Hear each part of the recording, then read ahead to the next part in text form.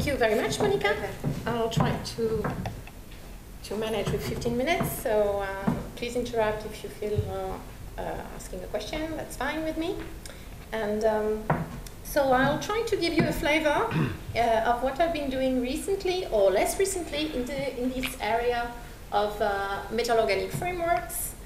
And you may already know or not, with the intention, with the target of transforming these materials to capture light and do chemical reactions, which they are not deemed to do at first. So my talk will be a mixture of what I've always loved doing is combining experimental approaches, synthesis, characterization, with computational stuff in order to have a synergy between experiments and modeling.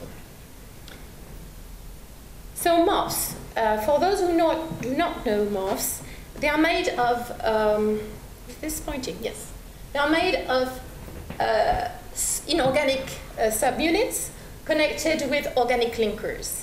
And so they determine a huge class of materials that emerged nearly 20 years ago.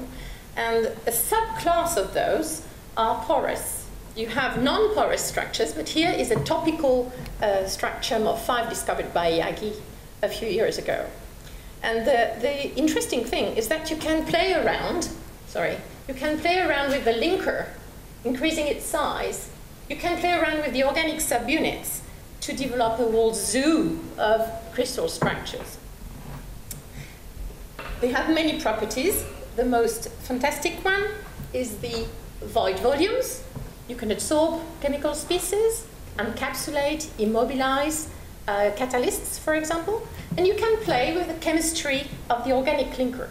So any organic synthesis chemist will love it, which I'm not, but anyway, you can take advantage of the intercrossing between organic chemistry, inorganic solid-state chemistry to make catalysis and new materials. So why apply MOFs for photocatalysis? Exactly for the reason I said. You can functionalize the organic linker by grafting a catalyst. And we have a specialist, Jérôme Canivet, in the audience who knows how to do that very well. And you can play with the organic linker to capture light. And then you can combine the capture of light with chemical reactivity within the same pore through this quite complex functionalization. And it's exactly what I want to do and to show you what we have done in the last years is to take advantage of porosity, to capture substrates, and to diffuse the reactants, play with the organic linker to functionalize it post-synthetically and graft a catalyst, and then capture light and do photocatalysis. This is quite a, I don't know which side, okay. So I'll show you very quickly what we have done in this first area, how we can functionalize a non-functional MOF towards photocatalysis. And a second very short story I'll show you about the structure prediction here, which is my favorite area, completely disconnected from synthesis, but still. So first topic, the tuning of photocatalysis, of MOFs for photocatalysis. The inspiration comes from nature, but let's forget nature. It's far too complicated. It's done by photocatalysis with the photosystem 1, photosystem 2, a membrane, proton gradient. Let's forget. However, what we can remember is that MOFs can do that. And the first system was published by Webb and Lin a few years ago, where the MOF does capture light. Where is it? It captures lights and transfer the excited photons to the catalyst, which was graphed. And it does perform under illumination, under visible, CO2 conversion into formate, which is very topical in the energy transition for generating variable molecules. So yes, indeed, MOFs are a simple version of what photocatalysis naturally is doing by doing this reduction in one step. So there is hope. And what I like is that MOFs do that in a very simple way. The mechanism is very symmetrically done. The electron comes on the linker, is excited, transferred to the inorganic cluster, and then there is a reduction of the zirconium that can then reduce CO2. So there is a whole chain of electron transfer, which we may remind you of the natural photosystem, but it was much, much simpler. So we got interested, let's come to the point. We got interested at the Collège de France to understand, can we tune and engineer the light capture so that we increase photocatalytic performance? And we got interested in the titanium MOF. You know all that TiO2 is one of the best semiconductor for photocatalysis. So this titanium is not by chance. There is some reason. This is doing photocatalysis by itself. You shed light, and because of the amino group of the linker, you generate formate. If you don't have amino groups on the linker, it doesn't capture light, it doesn't photocatalysis. So we were wondering, why are these amino groups needed? So you have a detail here where you see the titanium rings connected through terephthalic acid. If you have terephthalic acid with no amino group, the band gap is in the UV. If you have an amino group, you shift the band gap towards the visible, and then you can do photocatalysis in the visible. So we did some density functional theory calculations to understand what's happening here. And what is happening is that actually the amino group introduces a new band in the visible, making it yellow. And this is due to electron transfer from the linker here to the titania. And by putting amino groups here, you introduce intermediate energy levels that reduce the band gap. This is more visible here, where I illustrate quickly the band balance driven by the organic, conduction band driven by the titania, and by just putting an amino group here, we'll push the valence band up here so that you reduce the band gap by more than 1 eV. If you put a second amino group, you can even push it up further, and then you fall within the visible. So this was really interesting, because this is computation. So I went back, this is a bit more computation, just to show you that adding these substituents, we can decrease the band gap, and we can tune it. If we change from methyl, alcohol, amino, or diamino, we can choose where we want to fall within the band gap absorption. So what my interest is here, I stop here. When I saw those calculations, I thought, why don't we do synthesis of this diamino? That would be nice. And then I went to see Clément Sanchez next door, and we worked together for a while.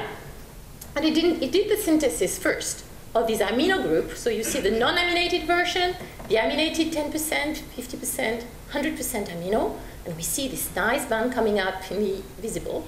And then he tried doing the diamino synthesis. And he managed to do a doping version. And then here we are. We have the monoamino, and here is a new band of the diamino. And you see that here it's ugly because it's a defect structure, but still we have an absorption in the visible, making this a photocatalyst that works, just shedding light to solar spectrum. So that was really a very, very good result. We went on testing the photocatalytic performance for CO2. This is bad news. It's not better than it used to be with monoamino. It doesn't make much difference. However, we wanted to understand what's going on. So we tested the monoaminated version for benzene alcohol oxidation, not reduction anymore, but oxidation this time. And we got very surprised. So we take 0 amino, 10%, 20% amino, up to 100%. This is what is here. You see the percentage of aminated linker. And we eliminate with various wavelengths, and we see that we have a linear regime up to 50% roughly. And afterwards, there is a plateau. Why on earth is there a plateau? We would expect that more amino would bring more catalysis. So here was a key question: why is it behaving like this? And we thought, aha, this may be limited by the chemical mechanism of photoactivation of the titania. And this may depend on the crystal structure. So we went back to the crystal structure, and I had a look. How does that occur? Here's the mechanism. The key thing is that we start from titanium 4+. We shed light so that electrons from the linker go to the titania wheel, so that in fact we generate holes in the linker and one titanium 3+ for each linker activated. So we end up with a mixed valence titanium 3 4+, meaning that we cannot have a wheel made only of titanium 3+. So we are limited due to electrostatic interactions within the titanium structure. That was interesting, and we had to confirm this, because this is an hypothesis. And we confirmed this with ESR, where we show that with temperature, the temperature shows, this is a signal of the electron hopping from titanium 3+ to 4+, and with temperature it disappears. This disappears at room temperature, showing that it's an activated process, and that indeed the cationic pair is indeed of titanium 3+ 4+. So indeed, the limitation that we see in the catalysis comes from this mixed valence state. I think I'm nearly over. Let me just, how many minutes do I have left? 2? Maybe 2. It's very quick. It's very simple. What I love is to use computation, is to invent new materials from scratch. Can we predict new structures? I've been working for years in the zeolite area. You may know, zeolites share tetrahedral silica in 3D space, generating beautiful microstructure. And they do plenty of things, catalysis absorption, plenty of nice things because of the hierarchical structure of pores. So the idea I had is, why not changing that state of thing? Instead of having oxygens and silica, why not having an organic linker here and an inorganic catalyst taking the place to have functional porous structures? And the idea came at the time I was working in Versailles with Anne Dolbeck. She's an expert in polyoxometallate. And she's doing, polyoxometallate is a very rich chemistry in catalysis. And the idea was to choose a polyoxometallate having exactly the same coordination than silica, meaning tetrahedral, and choosing a linker having the same coordination than oxygen by down date. And actually, it was really great fun to transform the zeolites in silico, in the computer, into candidate structures. Just by substituting each and decorating the network, we could end up with very, very open structures. We did that for dozens of structures. We generated, so let's shift that. We generated plenty of hypothetical structures, including cristobalite, quartz, coesite, or even more open structures like the zeolite, phosphosite, maybe. There are huge structures having heavy numbers atoms, so the simulation of those were quite demanding. And the idea was to estimate their stability through computation. So I won't go into the detail. That is to calculate the energies through van der Waals, and they have been confirmed through quantum mechanics later. The idea is that all the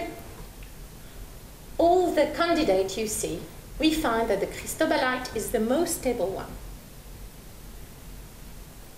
And the thing I want to finish is that the postdoc who worked on that did the synthesis as well. She worked for months trying to find this cristobalite. And at the end, she did. It was just amazing. A few months later, she came out with dark blue crystals, and actually, her synthesis were just next door. She found a cristobalite slightly different, a bit squeezed, because it was interpenetrated with 3 other networks. So that was stunning because, having predicted something and do it later is one of the most thrilling experiences for a computational scientist like me. And then, la cerise sur le gâteau, which is not dependent on me, is that these materials had the electrochemical properties that we expected doing hydrogen evolution. I think I will stop here. Thank you for your attention, and many co-workers, not here, some of them are here, but not specifically on that matter. And if you want to ask a question, or later.